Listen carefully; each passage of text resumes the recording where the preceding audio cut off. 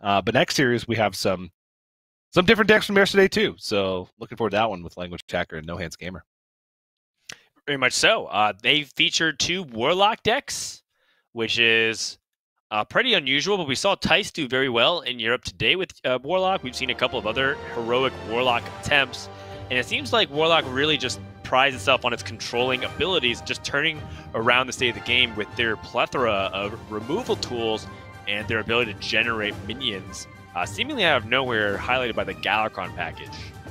Yeah, lnguagehacker is playing a little bit of a different version than Tice was playing. Tice was playing the Soul Fragment variation of Galakrond Warlock, whereas lnguagehacker is playing the old school, where with only a single card from Skullman's Academy in the entire deck, and that is 1 copy of Cult Neophyte. Everything else is just classic Galakrond Warlock from previous sets.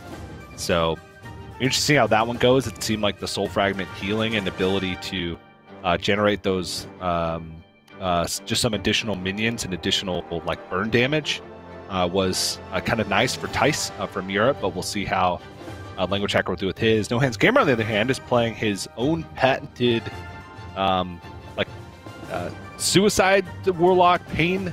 He's Pain Warlock, I guess, is the name for it, because he also popularized Pain Warrior, or his variation of it, which we called No Hands Warrior for a very long time. So he has Pain Warrior, now he has Pain Warlock. It's basically a Zoo Warlock that damages itself a lot in order to get cheap Flesh Giants out and have synergy with cards like Disease Vulture and the Dark Lair. So that one's very interesting. It can get some powerful turns early on, but it also kills itself at an alarming rate, Dan. That's right. The big pain that you bring is going to be interesting to see. NoHandsGamer seems to love that archetype in general, which is like, how can I damage or sacrifice my own units and a better gain and more power. It feels like that's kind of the way he approaches things. But it feels like he has several different archetypes that he can, as his claim to fame, right? It's not even just that. He did a really interesting priest build that was utilizing dormant minions and fighting onto the board, heading to the WSOE tournament victory for NoHandsGamer. He is the new minted GM that has blown a lot of people away with his consistency lately and has possibly the most momentum going into the GM season. I'm excited to see him play. Yeah, he's going to be piloting the Highlander Mage, another weird choice as far as the current metagame goes.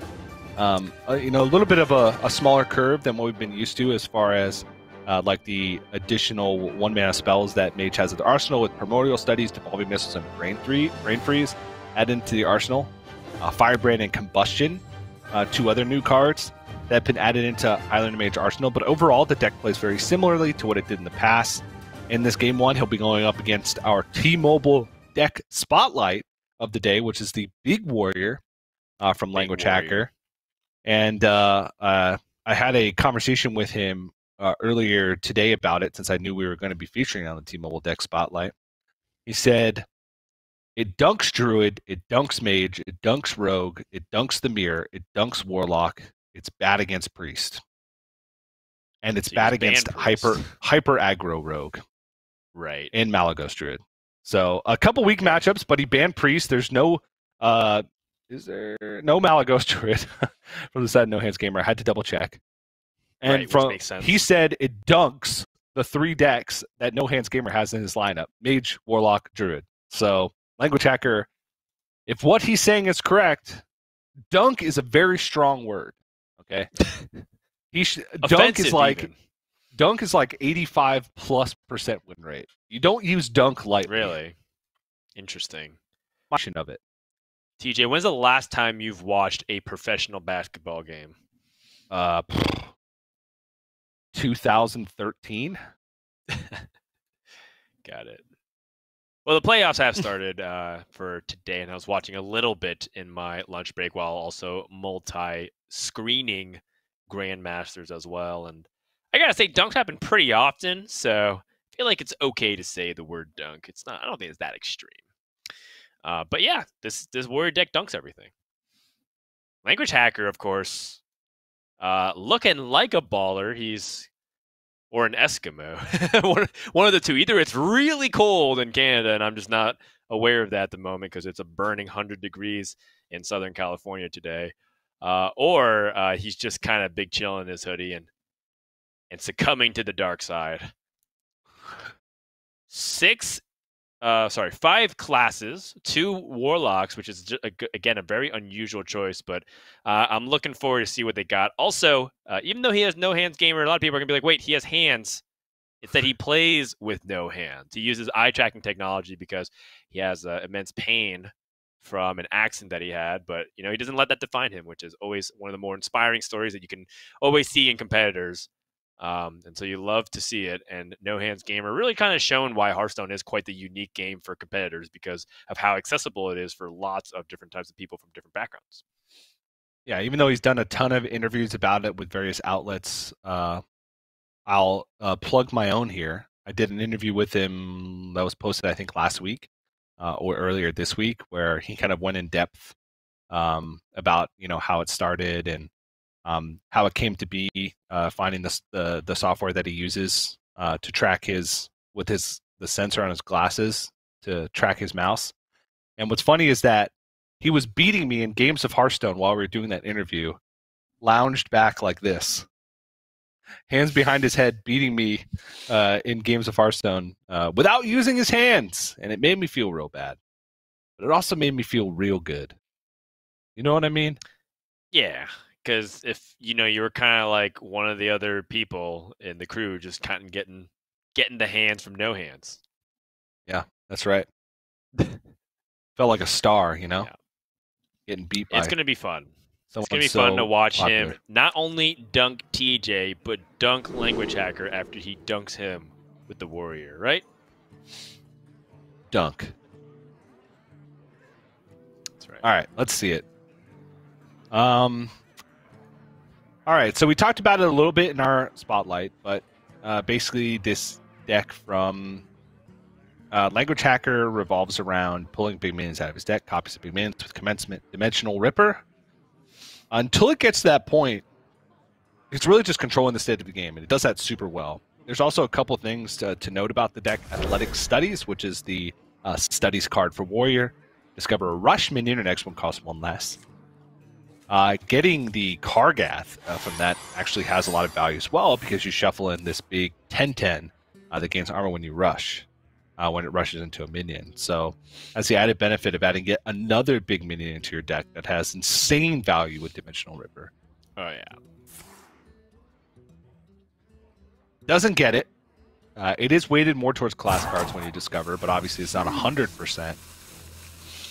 And in this situation, I honestly don't know. I think you have enough big, expensive stuff in the deck to where you don't need the 9/9, and the Gyrocopter is kind of like nice medium stats that also has the added benefit of being able to play it proactively and have it sit on board to deal damage. So I like his choice. Yeah, I like Herocopter a lot. And it's actually pretty reasonably statted at 5 cost, right? Like, part of what makes it's so hard to play is the mana cost of it, but whenever you get it for really cheap or free, like the Power of Creation, I guess it's not really free at that point, but you're playing, those copters for 4 mana each with the cost of a Power of Creation. And then you start to realize, wow, this card actually has a lot of application, because Rush is just such an insanely good mechanic. So I like that choice. I also do like the choice of extending onto the board with Astromancer Solarian, just to get some board presence. There's not really trying to combo it with anything. As a Highlander mage, it does feel like you are sort of just beholden to whatever side of the card or side of the deck that you draw. You just kind of play whatever cards you totally can and use your mana efficiently, and then get to the late game and just kind of get really big minions onto the board with some powerful spells. And the data has kind of implied that Highlander Mage is just much more consistent across the board than the Tempo Mages have been. But at the same time, their overall win rate seems to be around the same. So it's hard to tell, really. And I think we're still in the early days of the metagame, and I think Highlander Mage has a lot of power. Like, I think people are kind of sleeping on just like how good Zephyrus and some of these Highlander cards still are at the moment, because they're they're enamored by some of the new cards and mechanics that we have. Yeah. When so the Twilight Drake average is power gonna level be... goes up of a deck, Highlander deck's average power level goes up as well because those slots that they were kind of just filling with nonsense, they can fill with good stuff. So we'll see as time goes on. Language Hacker can just use the Gyrocopter here to kill off the Twilight Drake, but Blade Storm might be a little bit of a better option, considering Blade Storm can sometimes be a little bit tougher to use as the game goes on because you don't have guaranteed clears, and dealing with one thing can sometimes be good. It also allows him to armor up, which ensures that if he doesn't pick up a play next turn, he could always just shield slam the Prison Observer and do something else. And yeah, I think I like the Blade Storm just because of its difficulty to use. Yeah, it happens to be pretty good against the 2 minion-generating cards that NoHandsGamer has, which is Power of Creation and Deep Freeze. Blade Storm actually answers it very efficiently. But you're not guaranteed to have those alone. Right. Yeah. I understand what you're saying. In this very specific instance, if he drew no more minions and this Imprisoned Observer gets dealt with, then the Blade Storm would be nutty, but it's a very situational thing. Yeah. Oh my gosh, another Solarian. Oh! I will crush your delusions of grandeur.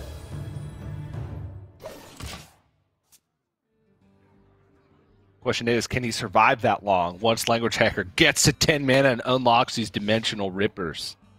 Yeah. I mean, the part of what Highlander Mage used to represent back when the Luna's Pocket Galaxy meta was upon us, the idea was you would put out really big minions and then just start to have nonstop waves of threats. And that's kind of the same thing of what Language Hacker's deck is trying to accomplish, but just definitely a lot more fair than the Luna's Pocket Galaxy approach, where you just start playing everything for one.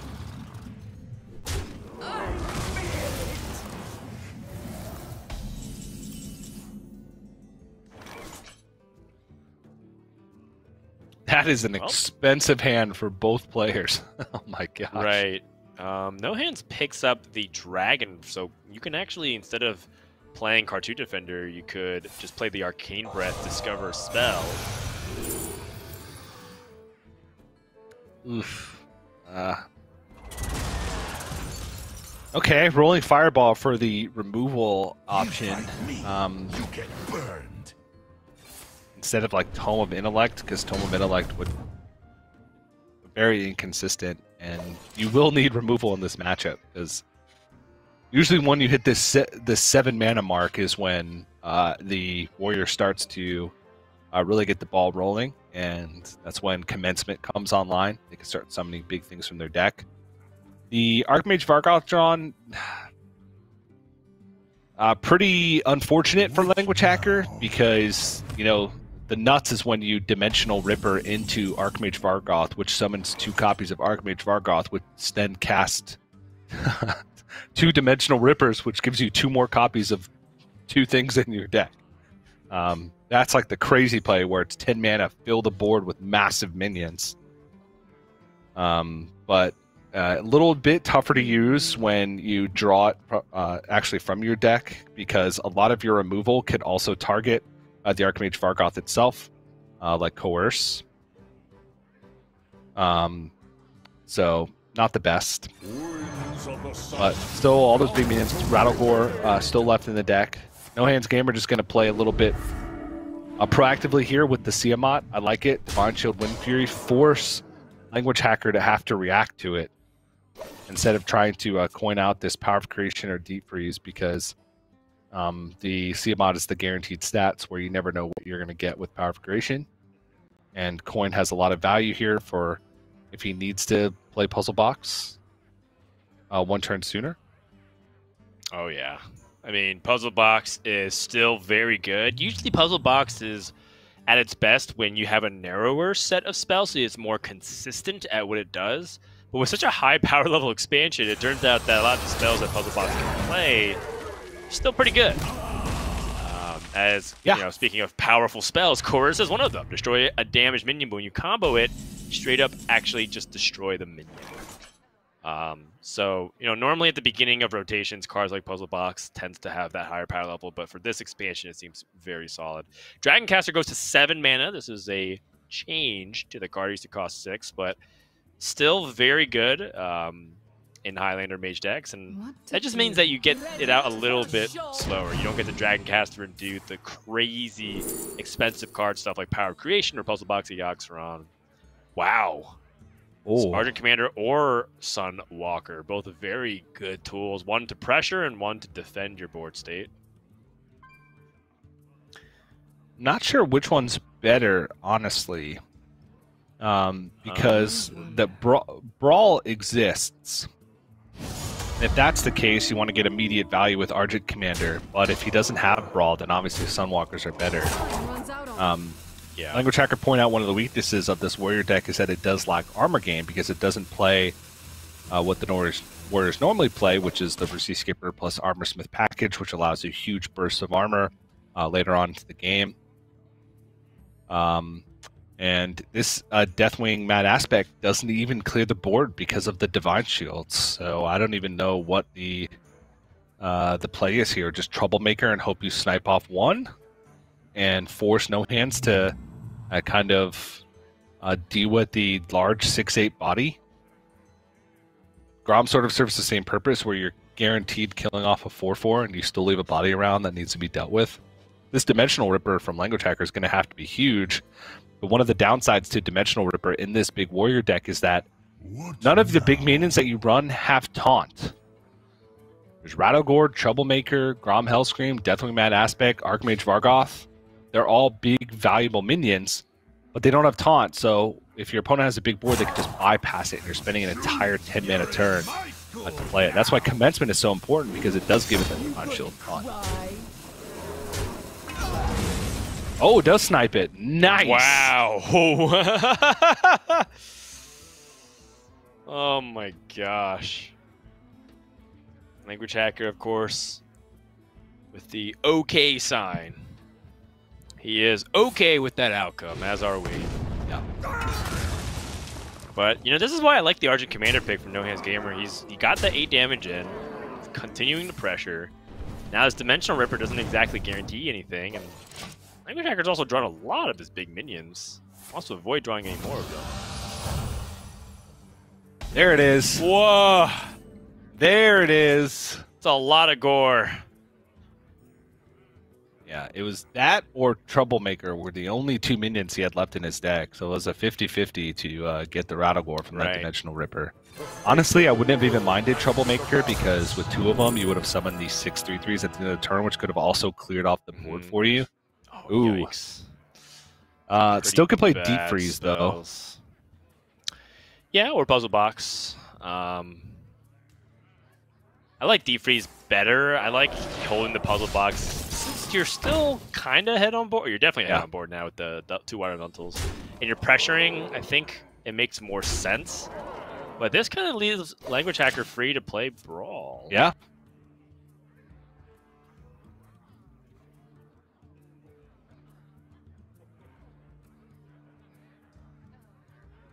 I wonder where this attack goes first. Reaper Scythe. Reaper Scythe is a card that gets activated with Spell Burst, gives you a cleave effect.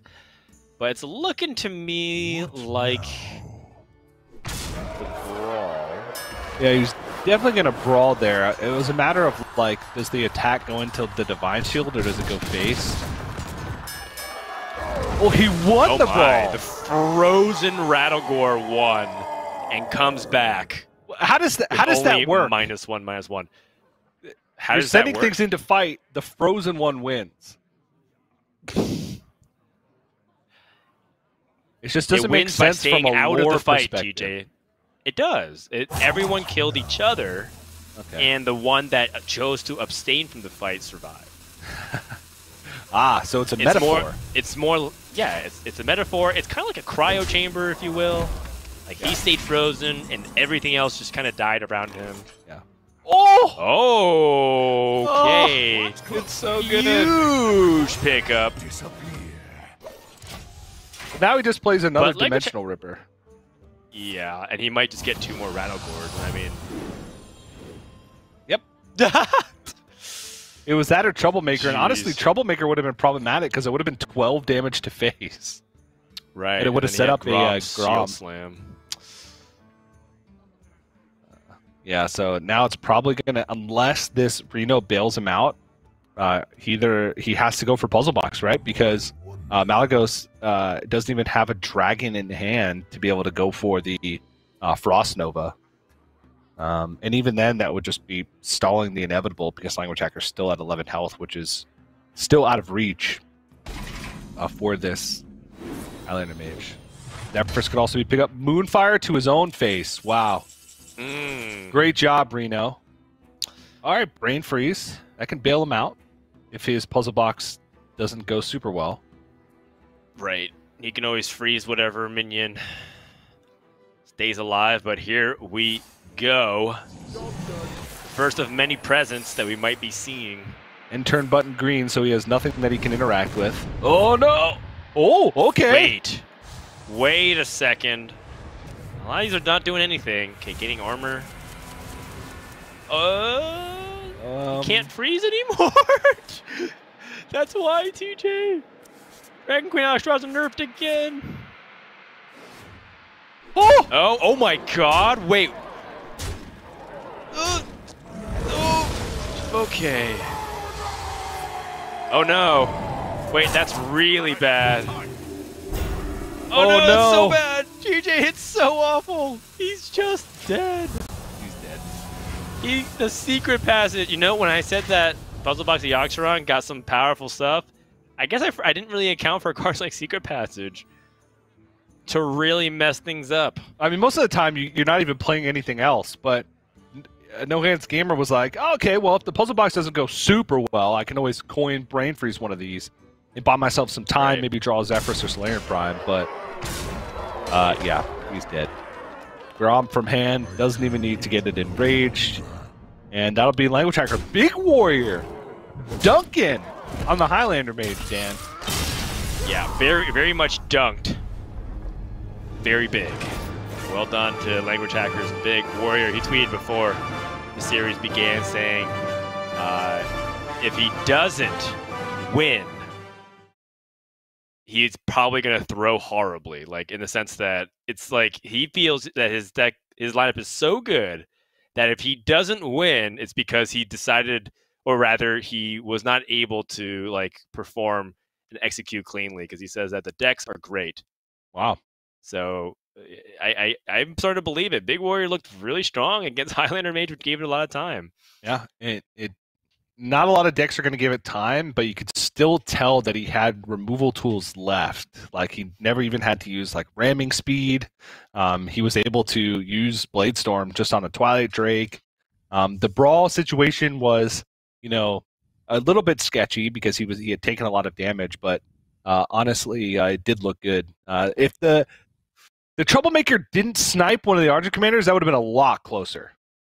Let's be honest. So he did get bailed out slightly with that, but you know, still, it was. I think that was the deck performing well. Yeah, totally. And I think that NoHandsGamer also had a really unfortunate puzzle box. Like, it didn't stop any of the damage, and it added to the damage. It gave his opponent, you know, that lethal in his mind. And so overall, that's like a pretty low roll from the mage in terms of the puzzle box scenario. However, we get to see that mage play again, and we'll see if Language Hacker can continue that momentum, or whether or not, the NoHandsGamer will be able to start that comeback. In the meantime, we're going to get ready for our next break and intermission, so we're going to take a few minutes, and when we come back, we're going to have the rest of the series between Language Hacker and NoHandsGamer.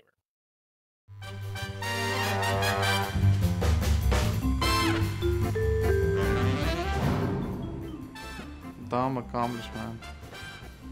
I don't think there really are dumb accomplishments. I think if you decide something is important and you work for it and you achieve it, that is important. I once stayed up for, I think, like 50 hours? Doing what? I don't remember. That's what usually happens when we go stay up for 50 hours. I was able to win a game of Hearthstone as mage with Clockwork Automatons So you would just double the damage of your hero power 6 or 7 times until it's 30, and then you ping your opponent and they die. And I was really proud of that. My hallway back at home in my apartment, some of the light bulbs have burned out, and I was able to go to the store and purchase a light bulb. The wrong one, but I still managed to make it out of the house and back, so that was good. Ese es fácil. Mi mayor logro medio tonto que estoy orgulloso es haber llegado a leyenda en Hearthstone.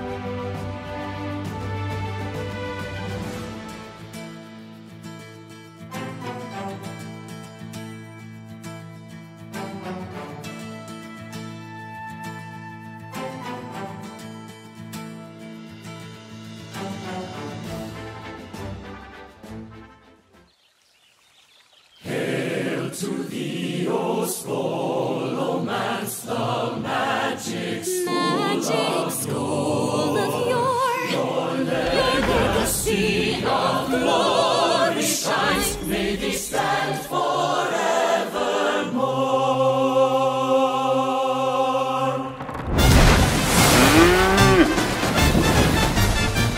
Take your place where magic bends to your will, but you'll have to study hard. So many clubs and colds. Excuse me, I misspoke. Take your pick out in the yard. Test your brains or put their spells for a salt double major honor roll. Just be sure to stay upstairs in the hall. Else Countess on to steal your soul. They're kidding, of course. Dear Magic School, we vow to stay right and true. Oh, Scholomance, we love you.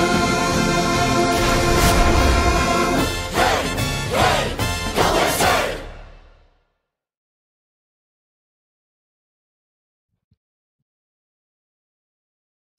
Welcome back, everyone, to Hearthstone Grandmasters for the Americas region, day number 2 of our kickoff week. We are one game into Language Hacker versus No Hands, which is already kind of living up to the hype as we have some unusual decks and lineups, which I love to see. I love that Language Hacker and NoHandsGamer both are players that are newer to GM. They're new to GM this year, and both are kind of well known for being able to go against the grain lineup-wise, and are both very confident in their deck building abilities. And I love that they both made top 8 and they're in the same group and in the same match. It's just great, TJ. There's a lot of things going on. Let's go to game number 2, where NoHandsGamer is going to be playing his Pain Zoo Warlock, a deck that he tweeted a lot. He climbed to top legend with it immediately after the expansion had launched. And it seems like something that he is very fond of. And we all know what happens when NoHandsGamer's attention is taken by a specific deck in the expansion. Yeah, he masters it. Plays it a lot. Yeah, and he consistently stays at those high legend ranks. This deck is dangerous, though. It's Pain Warlock because it can damage itself so much. You have Raise Dead, you have Flame Him, you have the hero power, you have Tour Guide, which gives you cheaper hero powers. You're super incentivized to just keep damaging yourself because of the reduction of Flesh Giants, because of the mana gain from Dark Glare, because of Diseased Vulture. You are sometimes reliant on the soul fragments to bail you out of situations where you would otherwise die, that you'd get from Soul Shear and Spirit Jailer. It was very interesting. But on the other hand, there's still the Expired Merchant Hand of Gul'dan combo along with Nightshade Matron. That is a super valuable draw engine to the deck. That's what allows you to kind of spam out your hand, damage yourself, get minions back, and work your way towards those big Flesh Giant turns. Yeah, that's right. So, there's some really powerful turns this Warlock is capable, as you were describing. And we're talking about Flesh Giant being one of them. Don't forget, just like straight up having good discard synergy with Expired Merchant and having Nightshade Matron with Hand of Gul'dan is just like really, really powerful in itself, and you're able to get a lot of tempo. And Zeus just also really efficient. Now, that being said, Warlock also is, one of the best classes at dealing with Zoo aggression because they have a lot of AoE and damage to deal with it early on. And so Language Hacker does have a pretty good matchup. The only thing is that Sacrificial Pact change to only target friendly demons. That's not exactly the card that has a big, profound impact the way it used to. It's just now kind of a nice heal in some tight spots. Yeah. But with how many demons you generate with all of the invoke cards, usually pretty easy to get, and because you want to tap so aggressively early on in the game and draw cards so aggressively at all stages of the game, it makes it so that you really want to have that Sacrificial Pact to be able to heal back up. Kind of replaces the Soul Fragments in the Soul Fragment variation of the Warlock. But Language Hacker decided to play the classic version, and No Hands does have a pretty powerful turn next turn, though he doesn't have the hand space for it, which is slightly awkward. It's Disease Vulture with Raised Dead, but it would basically be trading Raised Dead for like 1 minion or 2 minions and a 3-drop. Maybe you just use 1 and then accept the burn? That's tough. Alternatively, he could just play a 3/4 with the Shadowlight Scholar, but that does have the benefit of being burst damage later on once you have Soul Fragments in your deck. He could also just play Diseased Vulture, not get any value from it this turn, try and dump some cards from his hand next turn. Yes, we'll fill up his hand. Yeah, I like the Disease Vulture play simply because it's trying to get the most stats out as possible, and your opponent doesn't have the ability to play Crazy Netherwing. This might be a second Raised Dead, which I think has merit as well for that very same reason. Like, this is the turn to try to capitalize before the Warlock starts to get everything online. Wow, pretty unusual set of plays here, but that's what you want to see. Finds Life Weaver, which, if he gains life, he gets some random Druid cards, which are pretty interesting. He has no Soul Fragments right now, but he can with Soul Shear. So one of the other things that's kind of weird with this deck, Expired Merchant can actually be very valuable on Flesh Giants early on in the game. Usually players tunnel on Expired Merchant plus Hand of Gul'dan combo because it's very powerful, it draws you a lot of cards, but Expired Merchant hitting Flesh Giant, if you have enough cards already, having an additional 8/8 that's going to be super cheap later on in the game is highly valuable. And so that was one of the reasons I might have thought about holding on to the second Raised Dead to keep the Flesh Giant at 6 to then try and with a full hand discard the Flesh Giant instead of the Hand of Gul'dan. But that's kind of wishful thinking because it was a 1 and 3 at that, and you don't want to fill up your hand. And maybe he just wanted to guarantee the draw and go for a powerful turn like this because he has drawn a lot of cards, and with the Ebon Lock can dump this Voidwalker that he picked up from the Raised Dead. Yeah, it does have to be mindful of the crazed Netherwing turn, though. So if he does end up trading into this Ironbeak Owl, if he uses any of his 5 health minions, he's open to it. Yeah. And I think that you don't want to lose these minions unnecessarily. No, honestly, I'm not even sure if you acknowledge this Ironbeak Owl. Yeah, I think you don't. There's not really enough minions for Plague of Flames to be super threatening on it, so it looks like NoHandsGamer agrees. And he has 2 Soulfires, which means that he can actually try to even kill next turn. Ooh. Wow, the second Crazed Netherwing falls into the hand. He didn't have a dragon prior to that. Or he didn't have another dragon. Still is 5 power on board. And you also deal 3 damage to yourself. Right. Card burn doesn't really matter here. No Hands very close to lethal, or a potential lethal. He also, if he can bank a Soul Shard here, which he does have these, or Soul Fragment, excuse me, with Soul Shear, he does have the Shadowlight Scholar to be able to deal 3 more burst damage. So many. But it can only target minions, so he'd be targeting a minion, which would incentivize a trade. I don't know. He could actually like Soul Shear and then Shadowlight Scholar and keep his minions alive. I think Soul Shear and the Shadowlight Scholar is a little bit like too... I think I want to play all of that next turn, because that's 7 mana, right? You can Soul Shear, go for the damage, Battle Cry, and then finish off with 2 Soulfire, right? Yeah, but then you dump your hand more on a single turn. It reduces the chance that you actually get the double Soulfire off. Because now, like, next turn if a minion sticks, you can tap to fill your hand up completely, then double Soulfire.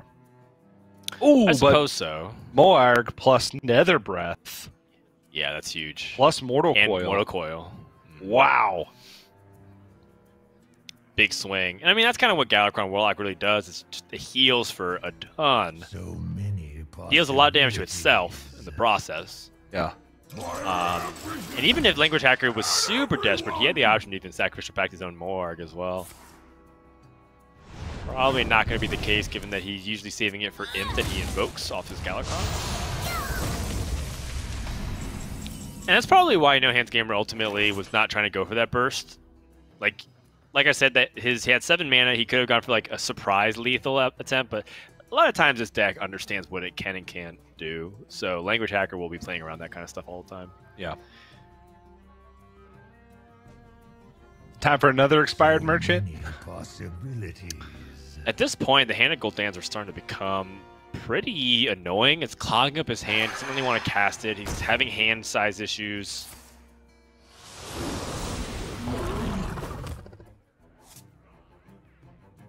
Oh no. Oh wow. That actually draws cards in this deck. Yeah. Sal's Pride. It draws anything that... It draws 1 health minions from your deck, which includes Tour Guide, Expired Merchant, which I think he's already played 2 of. So he doesn't want to actually keep drawing those cards. It's Tour Guide and Spirit Jailer. Oh, you're right. Spirit Jailer. I thought it was 1 health, not 1 attack. Oh yeah, you're actually right. So it's only Tour Guide. At the moment, yeah. Yeah, imagine if Spirit Jailer was a 3-1 instead of a 1-3. That'd be sick. Oh, okay. So, no meaningful invokes. So, can't play Veiled Worshipper.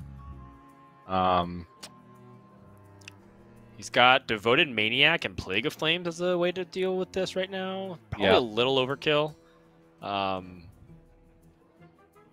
fit an attack. But I like the Invoke. Yeah, I like the Invoke. I like the fact that you get to use your Sacrificial Pacts as well. Well, if he had played Shield of Galakrond, it would have meant that he didn't get a life tap. Then he could have played Devoted Maniac plus Veiled Worshipper the following turn. The natural draw on the Tour Guide. All right. So we could play Giants with a Plague of Flames being used this turn, which means that there's less removal options for Language Hacker. Oh my gosh. Hand of Gul'dan's not going to do much. He still had a natural one. He's had so many Hand of Gul'dans. Yeah. It's insane. That's right. Oh god, his hand's actually like a lot of fluff, to be quite honest, with 3 hands of Gul'dan. Yeah, he can still dump it and just essentially draw the rest of his deck and dump a tour guide at the end of this, or whatever he may pick up. Spirit Jailer as well. Yeah. Let the board make the second Plague of Flames have to work a little bit harder in order to get this Flesh Giant. But he's real close. Real close. Very close indeed. There is a Twisting Nether in the deck. Another Dragon would be great too. Finds Plague of Flames. He's got to snipe it one way or the other. I mean, he can tap as well. Tap allows him to potentially find something for Moarg if he has AoE that can activate, like Dark Skies.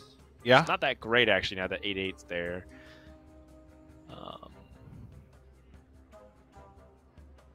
Wow, this Warlock deck is just having the wrong half of the deck meeting each other. Yeah. If he taps, he can also pick up a dragon and then Crazed Netherwing plus Plague of Flames. Oh, wow. Moarg and second Nether Breath. There's an option as well where he could choose to play like Shield of Galarkon and double Sacrificial Pact and just kind of tank that damage. Yeah. But I think that's a little bit too much risk for my taste, because he can do that next turn while also playing the Veiled Worshipper.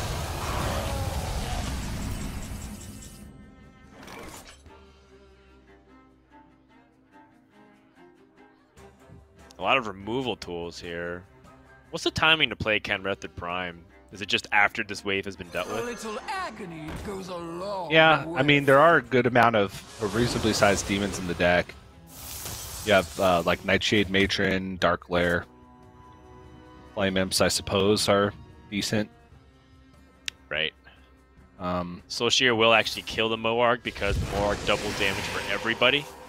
Part of its air quote downside. Yeah. So No Hands has 8 cards in his deck, but Well, now he 5 gets of those 2 are Soul copies of Fragments. Canrethid Prime.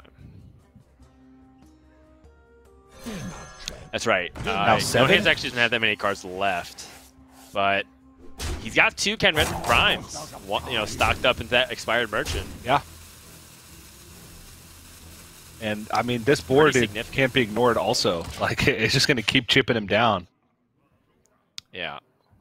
Ooh, Twisting Nether. Oh, but if he uses Twisting Nether, he doesn't have an answer to the can with that. Right. Prime. Which is kind of what I was saying. Like, is it better to Shield of Galarkron and double Sacrificial Pact and then play Veiled Worshipper? Just kind of keep that instead and hope that your 23 life plus your taunt will be enough to stall. Because yeah, I think your that's the opponent still play. has to trade minions into the board. Yeah, I think that's honestly a really good play because he needs to find those big tools. He needs to find like an active Zephyrus. He needs to find dragons, so he has Crazed Netherwing to be able to follow things up. Dark Skies to be able to clean. If only. If only. But he's at a comfortable 23. So, and For I now. mean, these minions are not super easily dealt with. But NoHandsGamer has to start worrying about fatigue here. He does have the Brittlebone Destroyers, but I think 7 out of those 10 cards were Soul Fragments at the beginning of his turn. There's 4. Brittle. Sorry, Flesh Giant should be very cheap right now.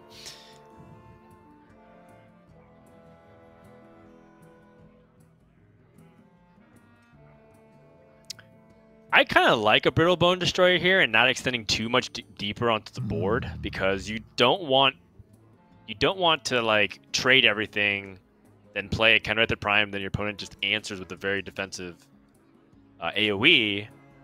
I feel like you can squeeze out more value out of this board.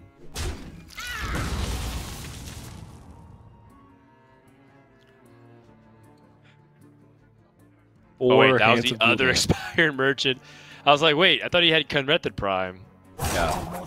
Another problem for NoHandsGamer is that I'm pretty sure at least one of these like bottom 3 cards, I think he has 3 actual cards left remaining, are Nightshade Matrons, which at a certain point he won't even be able to play because it'll just kill him. I guess he'll discard a Hand of Gul'dan if he dumps this other Camera that Ebonlock.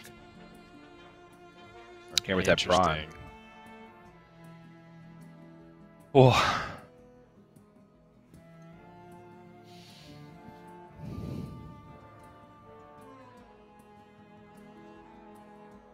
This is a pretty suboptimal Twisting Nether. Also, can Red Dead Prime bringing back the Voidwalkers has been actually very annoying. Because even if he did have the Crazed Netherwing, it would stop this Veiled Worshipper from being able to get a nice trade. I do like drawing cards here because I think he needs to dig deeper. Finds Zephyrus. Zephyrus. Oh, Zephyrus Shadow Flame? No, it's not quite enough. Okay, Plague of Flames. Yep. He also knows another Red Dead Prime is coming out now. Yep. Which means NoHandsGamer really has to make something happen here. Yeah. LnguageHacker's got so many checks. Like 3 waves Twisting of removal, Nether. essentially. Twisting Nether, Dark Sky, Zephyrus, Crazed Netherwing, even just Galakron can help provide some of that. Ooh. Big draw off the top here. Can can summon... Think about what the biggest demons they can summon back are. It is the Dark Glare. Yeah, it's just Dark Glare. He hasn't played the Nightshade Matrons yet, I don't think. And now his Nightshade Matrons are shut off because he'll fatigue out of the game. So, feels like LnguageHacker might have him checked. Oh, he burned one of them, okay. And he has at least 1 soul fragment left, I think. LnguageHacker, I think, has a clear with Dark... well, he's a clear with Twisting Nether, but I think the Crazed Netherwing also with the Mortal Coil and the Dark Skies is pretty good. Less clean. So I think I would require him to lose his own stuff. And now NoHandsGamer is just out of stuff. Yep. And you know, maybe it kind of goes back to something that you were talking about, which is just running into an issue of just not having enough gas, right? Like, because he has so many copies of Hand of Gul'dan. But, like, if they were Flesh Giants, it'd be a completely different story. Yeah, if he was able to, like, pace out more 8/8s throughout the mid-game, could have made LnguageHacker's turns a lot more awkward. Right. But now, he has nothing. Like, he doesn't even have enough minions left to be able to deal the final points of damage. Right. Especially if one of his last cards. Outmatched. Yeah, it's LnguageHacker just he just killed everything. That's it. He didn't even have to deal any damage to his face. He just killed everything. Right. Yep. I think the soul fragments are all that's left here. Yep. And the Nightshade Matron, which is dead because he'll just draw himself further into fatigue. All right. Well, Control Warlock beats the Zoo Warlock, a tale that has been pretty common in Hearthstone's history. And now we get to see if whether or not LnguageHacker can close out this series with the Priest.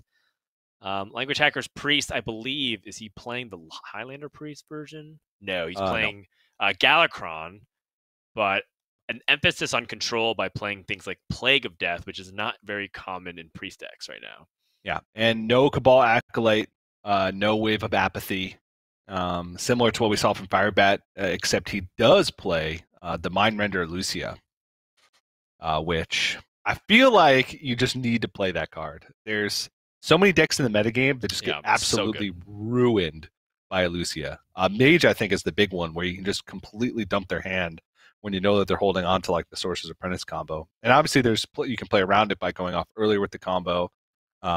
Sometimes it can be tough to use.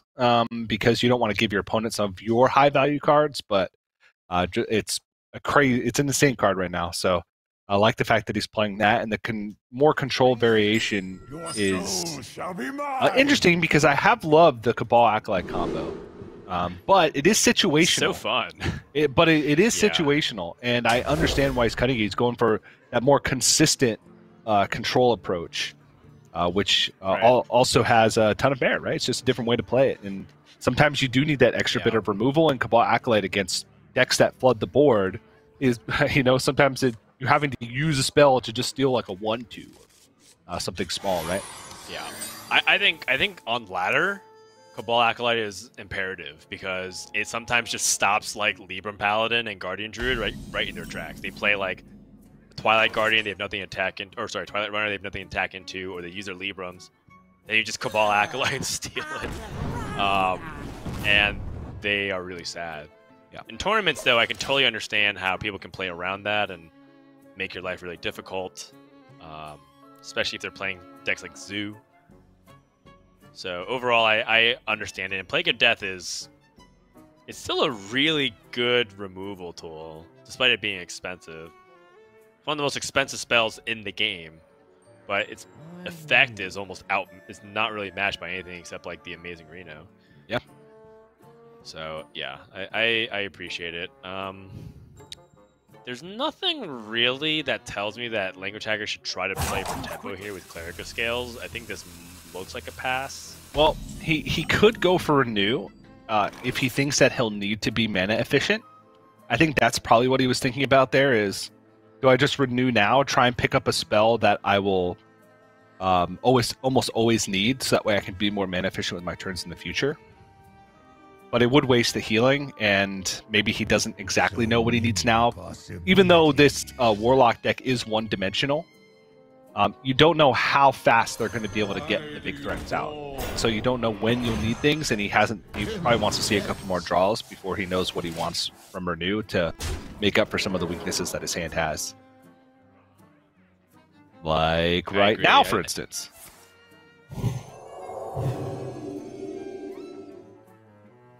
Yeah, I think that, he gets 3 heal now. I think you're right. Like, he doesn't necessarily need to be mana efficient with all this AoE right now. Ooh. Okay. Brittlebone Destroyer. Alright. I think you tap first and then play Tour Guide after, so you can Disease Vulture tap next turn. But Disease Vulture just by itself also kind of has similar benefit because you're kind of expecting some form of AoE to come down this turn to deal with the board, and Disease Vulture would line up better against that, and you can stick it. There's very little ways for Priest to deal with a 3/5 on this early in the game because they don't run Shadow Word Pain anymore. Obviously, you could have gotten it from the Renew, but you're not going to play around randomly generated cards. Be born again. It's an awkward board, honestly. The 3 health makes these 2 AoE spells quite rough.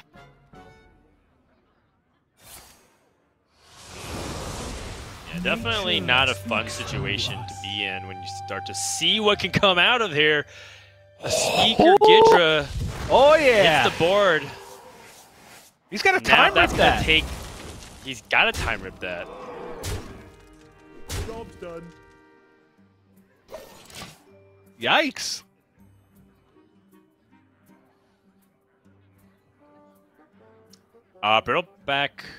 Brittlebone Destroyer is still not eligible to be using his battle cry right now. Well, he could Cleric of Scales and get Raised Dead. Okay, that's true. But there's so many spells still left in his deck, it's like slightly less than 50% that he'd be offered the Raised Dead. Because he has Draconic Studies, Renew, Shadow Word Death, Apotheosis, Breath of the Infinite, Shadow Word Ruin.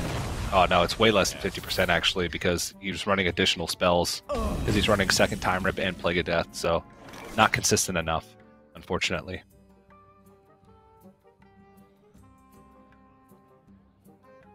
Here for the tour?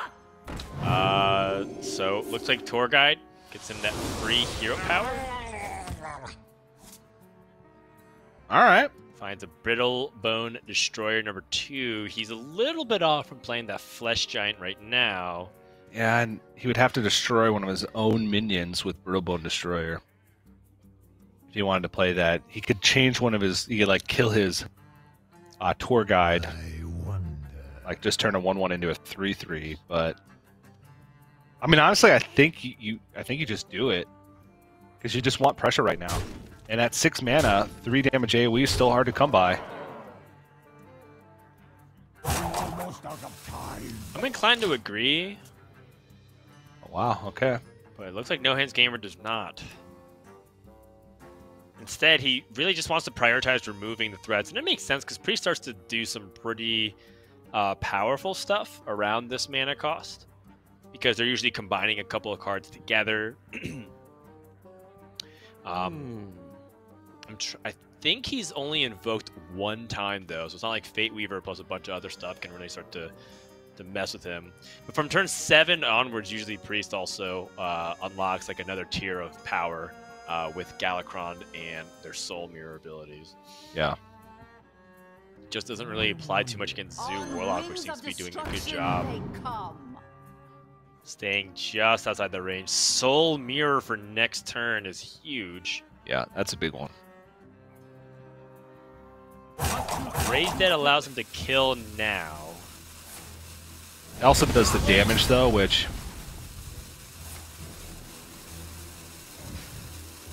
I think you're trying to keep your health total high, because if you have answers to all of the board, you're just worried about burst damage. And while this deck doesn't pack a ton of burst damage, it has some with Soulfires plus the 1 Shadowlight Scholar. Yeah, that makes sense.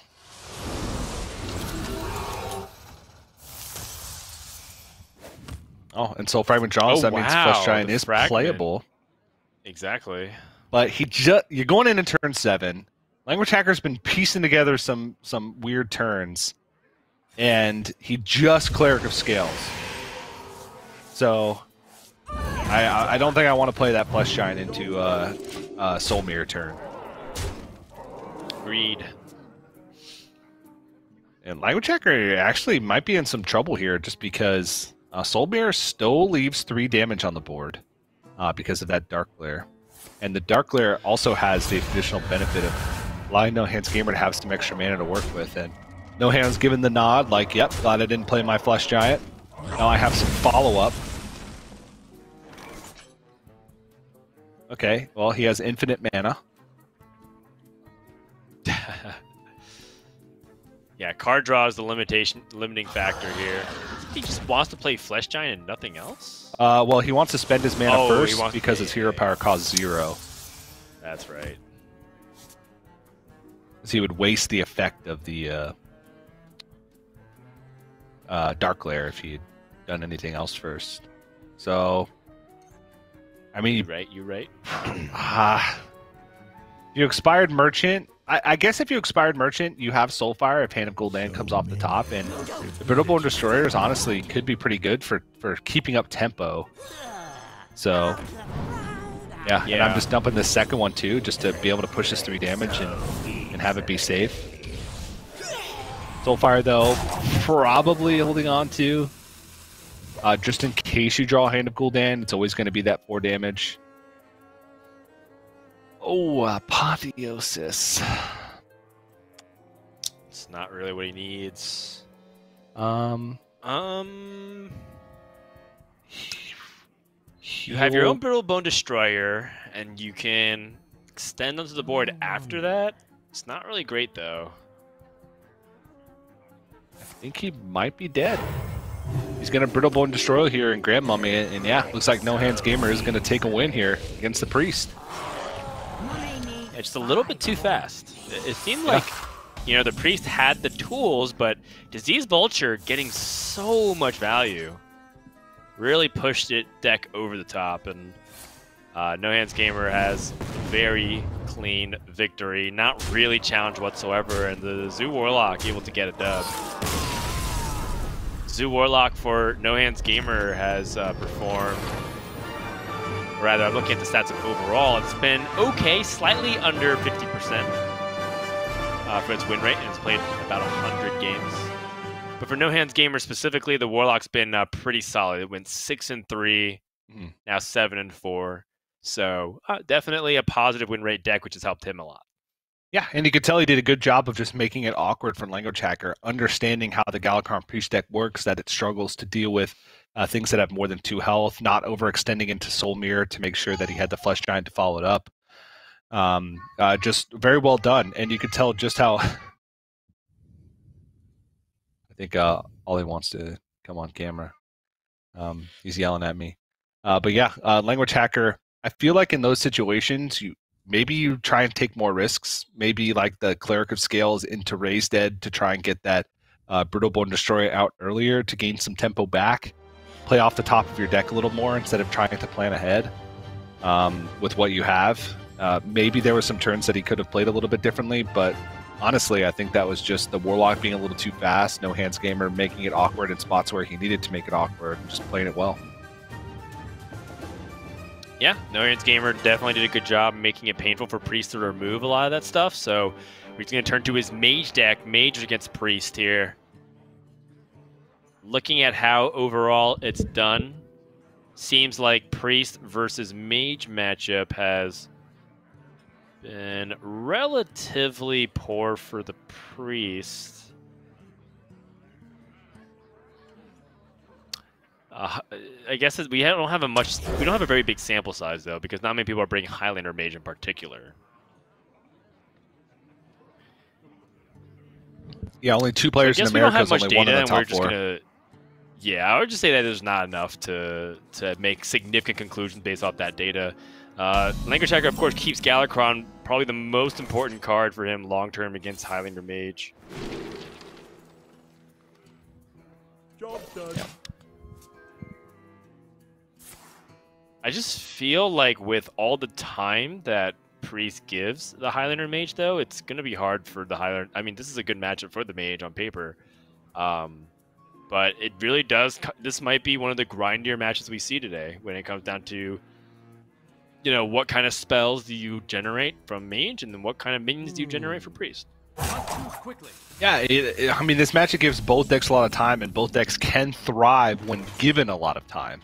I will crush your delusions of grandeur. So it's kind of hard to call it right now, even though if you look at the limited sample size we have, that Mage does well. And having an extra Astromancer Solarian is a nice added benefit. Because sometimes if you're pushing damage later on in the game, Solarian Prime can give you that little extra boost. And NoHandsGamer can feel pretty comfortable just playing Astromancer Solarian onto the board, knowing that there's no Cabal Acolyte Wave of Apathy combo, there's no Cabal Acolyte just in general. He doesn't play Shadow Madness in his deck. It would have to be generated from like Sethek Veilweaver or Renew.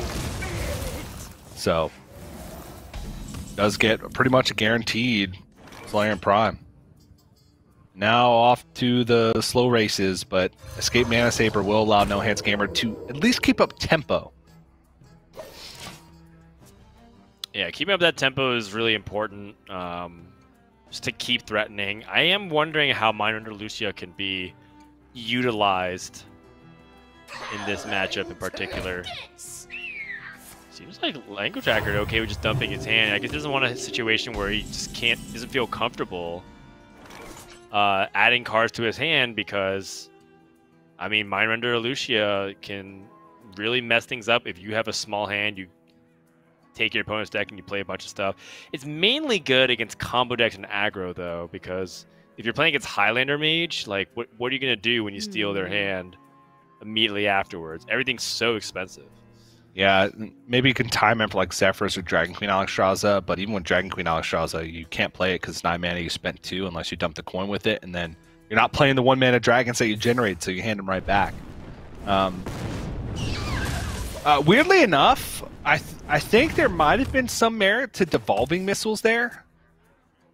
Just because if lnguagehacker is playing out a Sethek Veilweaver that's going to get eaten up by a Escape Mana Saber almost guaranteed, he's okay with it dying, which means maybe Raised Dead is there and he can get a ton of value on that later on in the game. And if you mess up his Raised Dead pool with something terrible, a Wisp or whatever that 0-mana demon thing is, from devolving missiles, that might have some impact, but I think the biggest thing from NoHandsGamer is he wanted to keep his Mana Saber around because now he can go 6-drop here and then either ramp it to Power of Creation next turn or go even greedier than that, keep it stealth one more turn, and then go for the Dragon Queen Alexstrasza turn sooner than he'd be able to. So.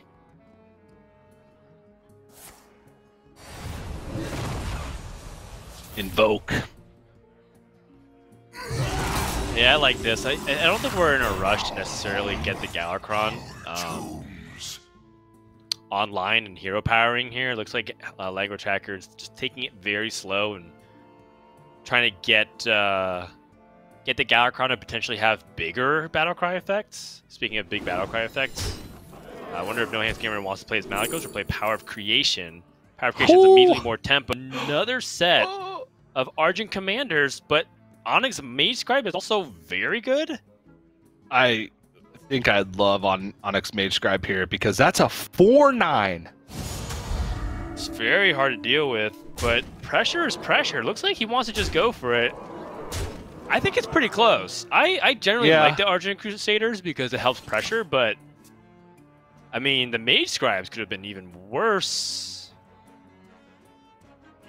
Yeah, I mean, this is working out because Language Hacker doesn't have a great way to deal with this. He actually doesn't have a way to deal with it, period. Maybe he goes for a Desperation Mind Render here and potentially give up his Galakrond.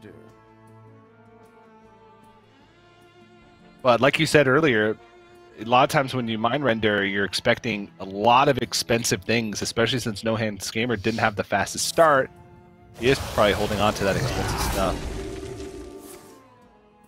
Alright, Aeon Reaver to just try and stop some of this damage, but he's taken a lot, and Malygos could give him the Malygos' Fireball, which would provide him with the burn damage necessary to close out the game. Right. Not this turn, because the Escape Mana Saber was killed. But he'd also be presenting threats. Language Hacker would have to heal and deal with the different things. See what's in here first. That might affect what he wants to go for. So Puzzle Box of Yaxron or the Polymorph. I definitely like Puzzle Box of Yaxron because it's always lethal. Malygos, though, like you said, could end up providing him the burst anyways to kill. Finds a Fireball. Wait, Malygos' missiles is a lot of damage too right now. Yeah, but I feel like with the Fireball... lethal if it goes all face. Time runs out on me. What to do? Not quite, right? Oh, wait, he could, like... Yeah, no, he just Fireball. He just got the Fireball. Don't need to get too now about it. He forces Language Hacker to kill every minion. And heal. And then, yeah, which he can't.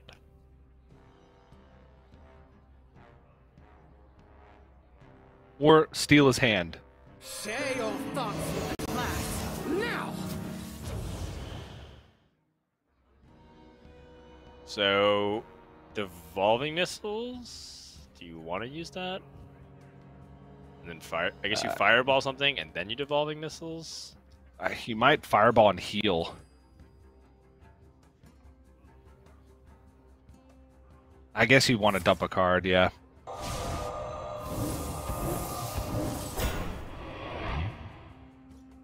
No! He's dead. Yeah, GG.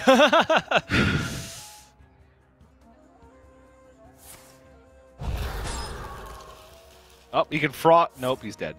Fireball. Oh no, because he can't use it yet. He has one more turn to heal. So you take his Galakrond because that's the. Oh no, because then he could Apotheosis his Mind Render, or yeah, his Mind Render.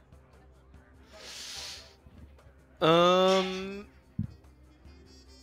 to do? Yeah. What to do?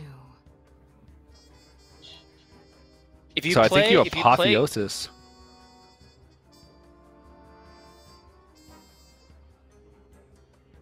Well, I'm just thinking about giving the hand back. If you play stuff and you play Apotheosis, isn't he just going to play Murzon and he has a chance of doing that anyways? What to do?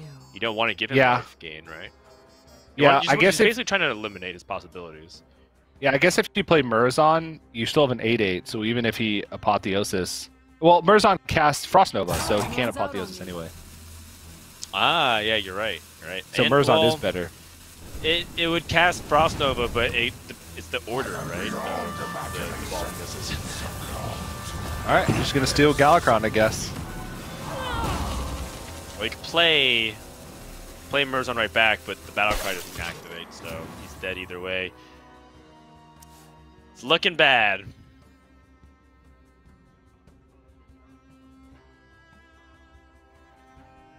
Anything from Disciple of Galakron. Right, so he knows about the Fireball.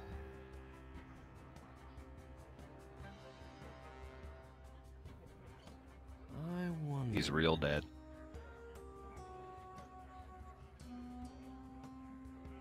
Okay, so if he plays Galakron, he gets Fate Weaver. Fate Weaver can discount stuff.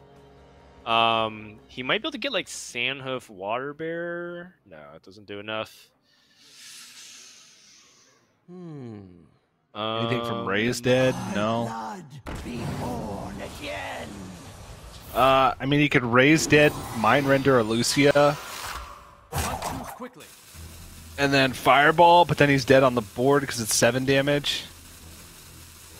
Yeah. Wait, no, now you can do this. Oh, Ray's dead, Mind Render, Lucia, and then Fireball? Because he gave up his ping for the Galakron? Oh, that was it, though. That was it, though. If he hits if he hits Mind Render or Lucia from the Ray's dead, and then he fireballed the one of those minions, he wasn't dead because NoHandsGamer was Galakron. So good on Language Hacker to spot the one out. But unfortunately, to live barely. It's more like a puzzle. Yeah. It's not really an out. It's more like how do you survive? It could have been an out because the deck has no burn damage outside of Zephyrus. And if he can just keep controlling the state of the board, he's got Shadow or Deaths to deal with the dragons from Dragon Queen Alisha. I was like, yeah, Puzzle Box might be able to deal 1 damage, sure. But maybe he claws his way back. I don't know. At the end of the day, though, NoHandsGamer, aggressive playstyle works out. I like it. That's right. And now we go to Priest versus Druid. So I thought it was going to be a really super long game to fatigue, but he found an aggressive line and ends up paying off here. As we turn to Survival Druid, going up against with the Guardian Animals. Going up against the Galakron Priest. Galakron Priest for Language Hacker. I mean, it's been kind of, it's been banned a lot. It hasn't been played too many times. It got banned 5 times in Language Hacker series. But it was 2-1 going into today, and now with these 2 losses, it's finally dipped into the sub 50% win rate. But this is a matchup that NoHandsGamer is not happy to see. Priest should have the number of Druid, especially with all the removal tools that Priest has. Highlighted by the Plague of Death.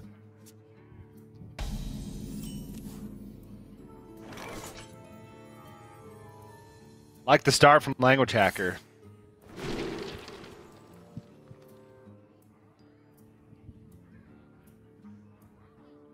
Oh my gosh.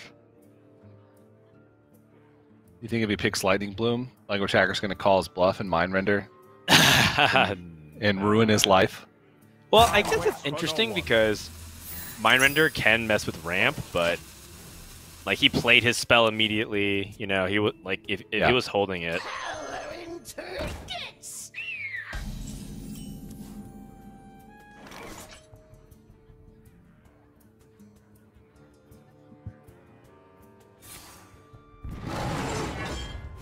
Yeah, not really. There's not really too much that you can do about this Veil Weaver. I don't think it's worth using a Bog Beam early because I think it messes your curve up a little bit too much to try and go for it. So just kind of let Priest do its thing. Interesting that he attacked it though, because now Language Hacker could justify just renewing it straight up. Okay. Wait. Whoa. Power Word Feast. Share your thoughts with the class now. Oh, wow. Just going for it immediately and just going to dump his stuff.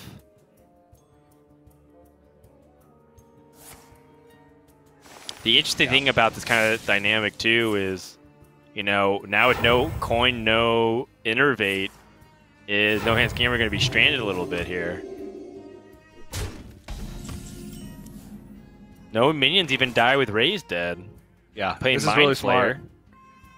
Because now lnguagehacker knows that he can't cast Raised Dead because nothing has spawned, so he's giving him useless AoE, Power of the Feast, which is useless, and a Raised Dead that he can't cast. And now lnguagehacker, because he knows the hand too, so he knows what value he'd get from playing Mind Render again if he were to get it back from Raised Dead. So nothing good right now because he knows that he has 3 minions plus a Bog Beam. Well, what's funny is that NoHandsGamer also is aware of the rate. Yeah. This dynamic is very interesting because you can get that Lucia back. Or just Power Word Feast. Yeah, that's probably just see what's there. The Sethic Veilweaver. Grave Rune. Hmm. I think Renew is worth using here as well. Yeah. I put Divine Holy Smite. That's actually huge if he does. Raised Dead again. Another Raised Dead? Okay, Lazul Scheme. That's just another spell that he could cycle. Right. Another Renew! Isn't it better to attack and then renew? Like attack with his 1/3 and then renew the 1/3? If he wants to pressure it, otherwise you can just ship it face. Power Word Fusion or Power Infusion. And a Holy Ripple. Oh my gosh, what a turn. Interesting turn to say the least. And now, because of the stat line, that Lazul Scheme has made NoHandsGamer's ability to remove that Sethic Veilweaver impossible. Well, unless Iron Bar gives him something that I'm not thinking of at the moment, like Wrath.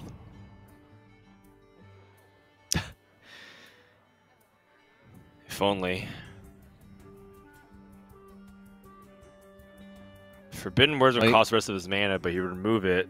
The Elucia. He's also aware that Elucia can come back to the Raised Dead. Mass Dispel. This game is so weird. It's right. All right, so we can get another Lucia, but it's useless right now, but it's going to be good for the future. But the Power Infusion lines up just super well against this. A massive minion. Sure. And finally, some ramp here for NoHandsGamer can start unlocking this hand, but maybe too little too late. Actually, I don't think so, because lnguagehacker just says 1 minion. But it's a minion that's huge. He could Power Infuse it again next turn. And Raised Dead guarantees Mind Render. It's the only minion that's died for lnguagehacker. Right, and he knows 4 out of the 5 cards in hand. Yeah. He couldn't play them because Mind Render would cost 2 and then another 4 mana. He knows there's 3 5-mana minions. Right. Yeah, just dump the Holy Ripple. Hit him for 8.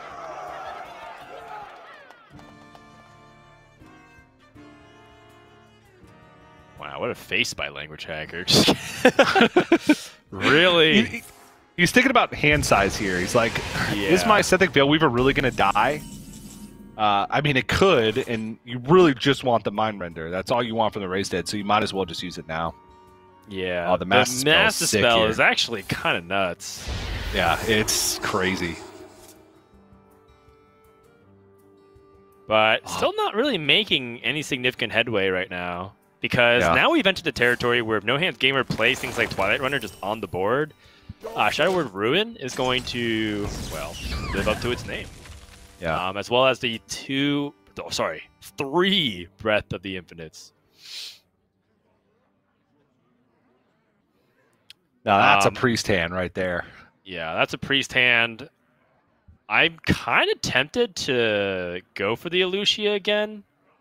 Oh wait, no. If you play the Twilight Runner? Lucia, your opponent plays Murzond. And then gets to... Oh no, but then you get Shadowward Ruin right back.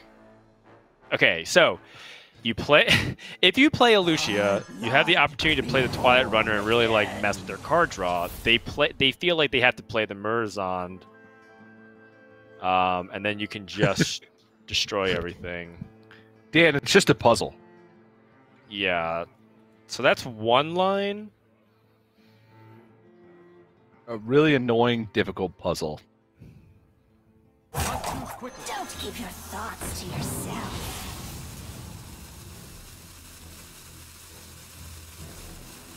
Oh, jeez. What do you even dump? A Breath of the Infinite? Yeah, probably Holy Nova. Holy Nova, yeah, just because it's more expensive. Breath of the Infinite. Also here heals, so more mana efficient. Wow, this Druid deck looks so weak without guardian animals or just card draw in general. Yeah. It's just going to get cleaned up pretty easily. You can Breath of the Infinite, Crystal Power, trade in the 1/1, and then hopefully the second Breath of the Infinite will clean up the Death Rattle effect from the Teacher's Pet. 1 mana remaining, sure, you can fit in a Draconic Studies. It's a play that stuck out to me immediately. I mean, maybe some merit to Murzond if he just wants these beasts, but with how his hand is, I feel like he just wants to keep cleaning up the board because he knows that No Hands is stuck with some pretty dead stuff.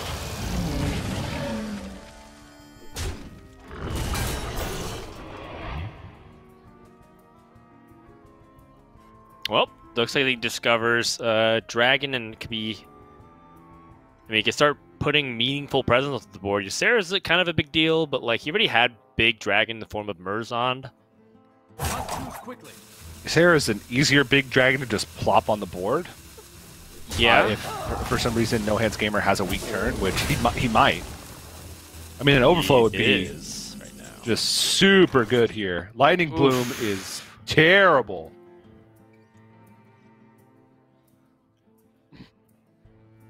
Yeah, it's arguable that NoHandsGamer might not be incentivized to play both of these Anubisat defenders because he has to start thinking about what he can draw at the end, at the beginning of next turn that can change all of this. And I think it's pretty much just his overflow or survival of the fittest. Also, I don't know why he didn't play the Anubisat defender in the left if he's not going to play both. Because the Anubisat defender on the far left side, Language Hacker knows is there because it was there when he mind rendered. So he does end up playing both, so it doesn't matter in this instance. But if he was thinking about it, he should have played the one on the left first. Right. Because that's information that Language Hacker already has, so at least he can hide something. But now mind render is completely off the table. Because Language Hacker should know that his hand is way more valuable than NoHandsGamer and that he's struggling to find plays.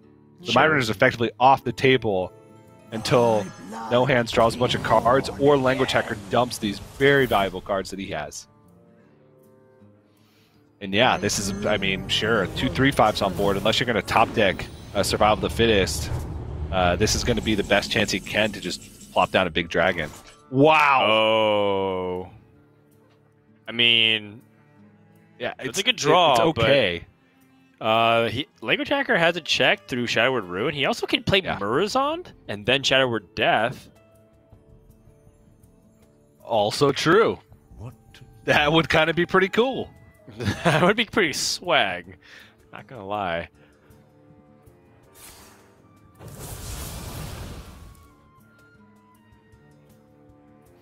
And now No Hands has to figure out if he wants to push face or if he wants to try and kill off this Ysera and pick up a little value of these cards instead of rushing it down.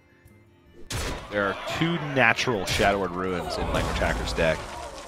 In any other situation, if there was only 1 copy, maybe I'd consider going face because it just doesn't seem like he's winning this game with the current position, but with 2 Shadowward Ruins in the deck... Oh, yeah. I mean, oh, yeah, he's going for it. Clears the board. That's beautiful. Way better than Shadowward Ruin.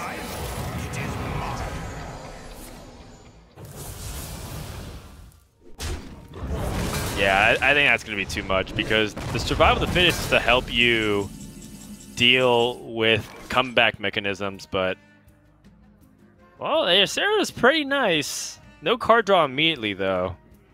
My dream is your nightmare. I'm pretty sure from Language Hacker's perspective, just has to outlast his next turn, and I think he'll be good to go. Time Rip already has a pretty good application here.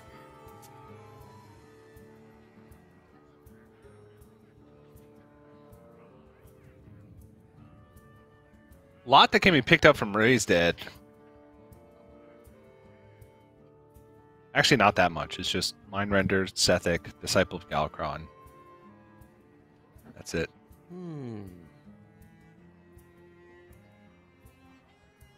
Yeah, I like it. You're really safe enough to play things like Raised Dead right now. I'm kind of just thinking about Time Rip and like what you can do immediately with that. But yeah, Sethic Veil Waver comes back, then you can Time Rip. And then play the 7/9 Laughing Sister. Yeah, this is super over here unless NoHandsGamer has the Dream Portals that will basically stop Language Hacker extracts. I think it would have to be something kind of amazing as well. Alternatively, maybe instead of drawing the Dream Portals, maybe he gets the Overflow first. Okay. Okay. Needs a lot of taunts. A lot of that Spell Burst 4/6 taunt so it doesn't die to Shadow and Ruin. Guardian Animals. Okay. Yeah, that draws. That's a start. As Lake Thresher and the Twilight Runner. I think still has one more Teacher's Pet as well, yeah.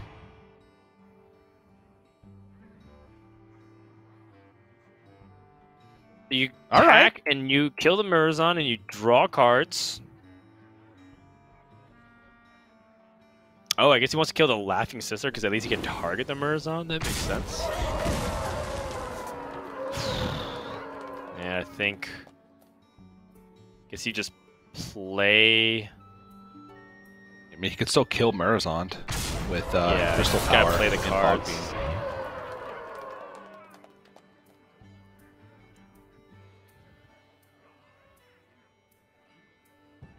Time waits for no one. Yeah, that's a board. I think I was more comfortable leaving up the Laughing Sister, and I think that's because I knew the hand of Language Hacker, so I think that's kind of caster vision coming into play here. He finally gets his claws. Oh! All right. Nice. That's 6 burst damage right there. Sure.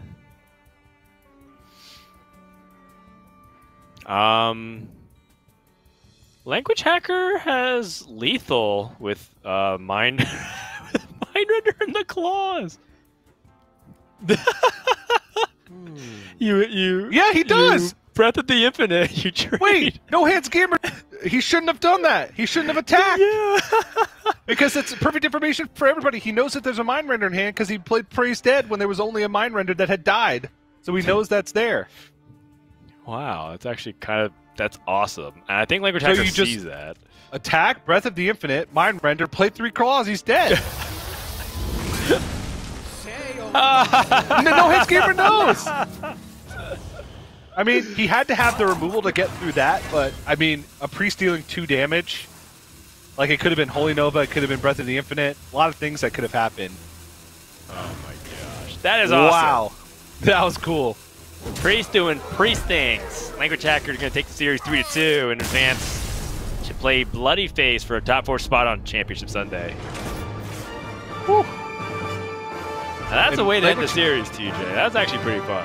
I like that. Language Hacker took so long because he's like, there's no way. He's like, there's no way that just happened. Like, wait, 3 claws? What does claw do again? Oh yeah, 2 damage? That's 6. I got him. I know. Oh yeah, that's a fun way. Very unusual. Really weird. In that case, really weird. The Breath of the Infinite was like a great draw in that situation. Yeah. Well, he had another one in hand already. Yeah, you're right, actually. So, yeah. Funny enough, Language Hacker just had that lethal, and NoHandsGamer needed to not attack. But that's not an interaction you often see, and I'm sure that Luke will be back. He's going to be playing Inspire Bat later today, but for now, that leads us to our winner's match, Bloodyface versus Language Hacker. So we're going to take a break, And when we come back, we're going to get the first player from Group B through to Sunday here at Hearthstone Grandmasters for the Americas. Stay tuned. We'll be back in just a second.